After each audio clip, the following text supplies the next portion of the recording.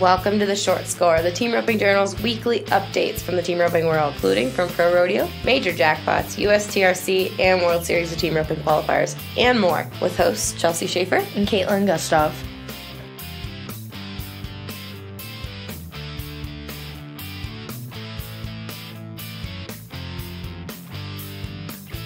Hey, Kaitlin. Hey, Chelsea.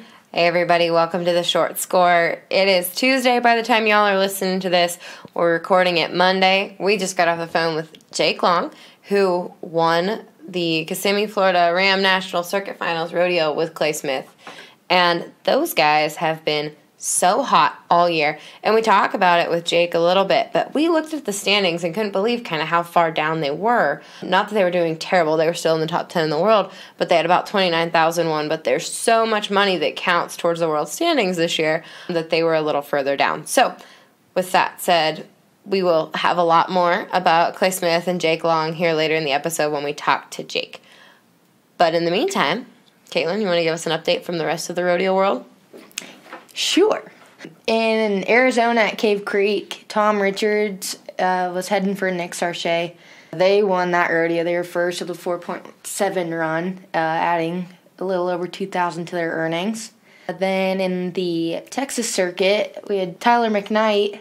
He's kind of been looking for a header. I knew that. Yeah, I don't know if he's settled down with this Tanner Tomlinson or not, but glad to see Knight Rider getting a win. Mm-hmm. So that was exciting. Yeah, 2 wins, in fact. Yeah, they won Tyler, Texas. They won that with a 4.6 second run, and then they won third at Beaumont, Texas with a 5.5 second run.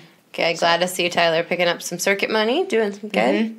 Yeah, that's awesome. And then we had, again, at Tyler, Texas and Beaumont, Texas, we had Lightning Aguilera and Ty Arnold. They won third at Tyler with a 5.0, and they won first at Beaumont with a 3.8. It's funny that those two teams kind of switched. Yeah, They swapped at the rodeos. So some circuit money there. Then we had Tyler Waters and Brady Norman, and they won a rodeo and placed at another rodeo, kind of in that Texas circuit again. So lots of circuit money being won this weekend. Or this past weekend. Yeah, very good.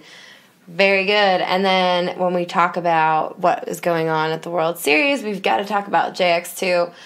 John Johnson, he had the South Georgia qualifier. They paid a lot of money out to those guys in Georgia. John has had roping after roping after roping this last couple months. People in the South are really excited about their roping in the wintertime, kind of just like they are in Arizona out here. So anyway, glad to see John's ropings going over so well. I saw Tish Luke got another win. She's always one of our go-to girls that we put on our website, talking about how awesome she ropes and watching her. So we're glad to see her get a win in the 10.5 World Series qualifier. Hey, before we forget to mention, the USTRC, they are cranking up their social media presence. So make sure you follow USTRC on Facebook for news and updates from ropings. And then check them out on Instagram. USTRC Official is their handle. So go ahead, go follow that. Make sure that way you can kind of keep up to date with what's going on with the Signature Series, with all the different ropings that they're getting ready to put on. They've got a lot of changes happening, and then they're going to have...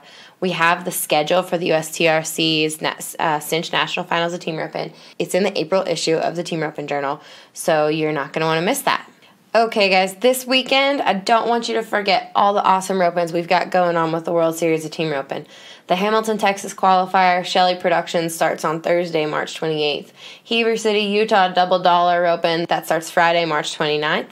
A rescheduled roping, Mountain States Cattle Company's Eaton, Colorado qualifier, that's Saturday, March 30th.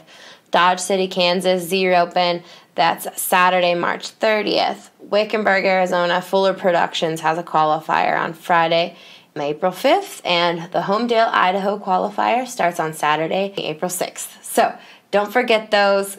Check WSTRroping.com for the rest of the schedule, and we look forward to seeing you at a qualifier. Caitlin, you're going to Eaton, right? I will be there. You entered up? Just in the 12 this time. Caitlin's looking for runs from the 14 on down, so if you know her number, shoot her a text message, and she needs some runs. Enter up. Enter up, cowgirl.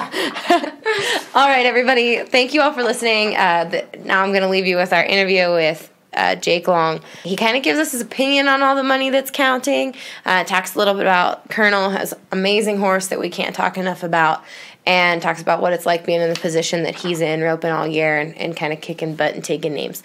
So thanks, everybody. Talk to you soon. Hi, Jake. Hey, sorry, my phone was turned down. I didn't even know it rang. It's all good. What are you up to? I'm just running around town. No, you're not back practicing already? Are you giving yourself the morning off, or? I would like to be practicing, but yeah, we're just kind of running around, getting everything resettled, and then regroup. And I were up at Austin Wednesday, so. Oh, gotcha. Okay. Well, when did you leave for Florida? How long were you in Kissimmee? I flew out there. I flew out Monday or Wednesday morning, so I was there for 5 days, I think. Yeah. Gotcha. And so did you guys send Marty and Colonel in a trailer then? Who drove? Shane, a friend of Ty Harris's, friend of the family. Mm-hmm. He drove out there for us, and he took care of everything, and he's actually, I think he's about 3 hours from my house, so he left after we roped over there yesterday. Gotcha. Poor guy. We got to cheat. We got on the airplane. That's awesome. Did you guys do Disney World and all that? Did the kids get to have some fun, or? Clay did. My family didn't get to go. They were on spring break last week, so I see. The whole school deal got in the way. You'll have that for sure.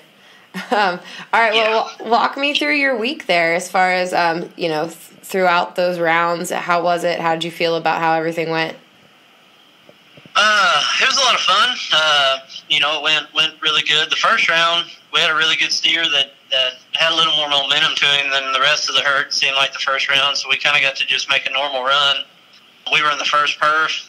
Really didn't have any plans of trying to win the round or anything. We just made a good snappy run, and then it worked out for us. And, we come back in the second round and drew one that was really, really slow, and we were trying just not to run over ourselves, and maybe played it a little too cautious. I didn't ride a very good corner. I had to take a couple extra swings to make sure I caught him, and we went 6 flat, and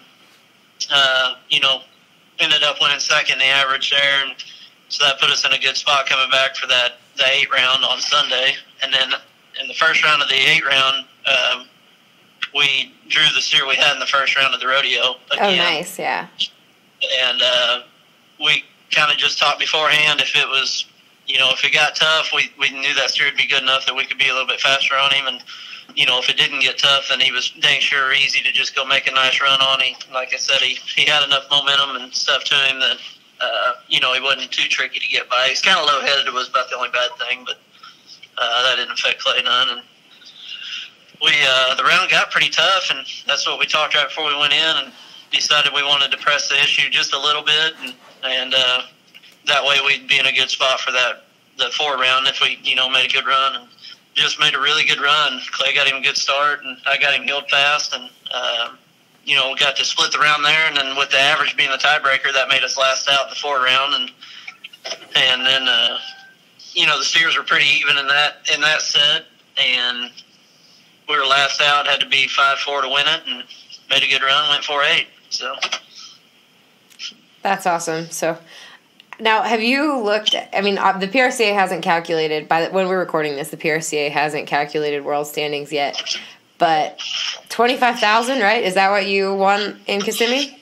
Roundabout? Yeah, I think right at it. Yes, ma'am. 25,207. So, that's going to put you 4th in the world standings probably, or right up there, maybe 3rd. That's pretty crazy this time of year for having, upwards of 50,000 won, 50 almost to 60,000 won, and you aren't winning the world. How crazy is how all of this is working this year? Well, it's insane. That's what with the American in Houston paying 50,000 for purse. It's nice to close the gap a little bit. I dropped the ball for us at both those rodeos, so it was nice to kind of take advantage of the last chance at big money, really, until the summertime. We still get to go to Austin, and you can clip them pretty good there. But it was good. We didn't really win a ton at San Antonio. We've done really well, but we hadn't hit at one of the really, really big spots yet. And so it was kind of nice to finally hit at one of them where you can really accumulate a lot of money for the standings. And and like I said, close the gap a little bit and be within striking distance a little bit, not feel like it's going to take forever to catch up to everybody. Yeah, as good of a year as you've had, I was surprised to see when I looked that you had 29,001 and were kind of as far back. I just can't believe all that money that's at the top of the standings right now and that counts. It's probably pretty exciting, I guess, being a rodeo cowboy and knowing that you have a shot at that now that's all going to count for the world standings. Are you a fan of all that counting? Honestly, no. No? Well, I mean, my opinion is the money was always there. Yeah. I mean, it didn't change the fact that we were open for the money. It just now I don't necessarily like when you start playing with NFR bursts and world titles and stuff based off of one-hit wonders, kind of like on that stuff. But yeah, by the same token, I was entered in both rodeos and had just as good a chance to win as anybody. So, I'm not a fan from the standpoint of, I like going head-to-head and earning a little more. But with that being said, Kissimmee probably shouldn't count either. So, I was able to take advantage of a spot where not everybody even gets to enter. So if it was up to me, honestly, I'd probably not have any of that stuff count. Of the big stuff count? Huh. Yeah, and I remember when they were talking about it years before, that was kind of always the argument that was why all that stuff didn't count. But it's kind of... it is what it is as far as all that stuff counting. It's like I said, it's they kind of, whatever the rules are, you just got to show them, do your job. And like I said, I had as good a chance to do it good at them other ones too, and I dropped the ball, and the guys that won it came through in the clutch, and it's like playoff football or anything else. I mean, it's about like the NFR paying like it does as far as winning the year end. I mean, the regular season, I mean, it feels like it doesn't even matter in a way. I mean, so it's like all them other sports. I mean, you can kind of limp your way into the playoffs, and if you get hot at the right time. So yeah. Are you going to give Colonel any time off between now and the summer, or is he going to kind of go to Austin and go to Cal? Are you guys going to California? Tell me about what the plan is for this kind of downtime. We're actually going to skip California. It's the first time I've skipped it in several years. And so he'll go to Austin, and then he really won't go anywhere. I mean, he'll probably only go to 2 or 3 rodeos from now till Reno. So he'll get a lot of time off. There's a bigger open that in Buffalo, Texas here in like a week, and so he'll go to that. But no, he'll get a lot of resting done, and then he'll be ready to roll when BFI and Reno rolls around. Awesome. What kind of vetting are you guys doing with him? What kind of TLC is he needing this time of year, or this time in his life? I guess this point in his career. We've been so blessed with him. He really doesn't require much. He gets injected about once a year, and that's what Charlie Buchanan over there at Brazos Valley, he kind of picks on me a little bit. He says he's not very good for business because he's so durable, but he's been so awesome, and we've been so lucky. He's never really had any major issues. He's had one abscess that kept him out for a day at the finals one time, and he got a little bit of foot sore one time that took him about 2 or 3 days to get over. So, that's awesome. As far as all that, I just turn him out and fed him and feed him and try to ride him a little bit here and there, and that's about it. It really, he don't require a whole lot of TLC. That's awesome. Good to hear it. Well, thank you very much, Jake. I appreciate it. I will let you get back to your errands.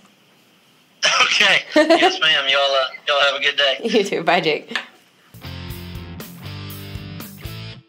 All right, guys. Hope you guys enjoyed that interview with Jake Long. I know we did. I was quietly sitting here while Chelsea talked to Jake, and it was very interesting.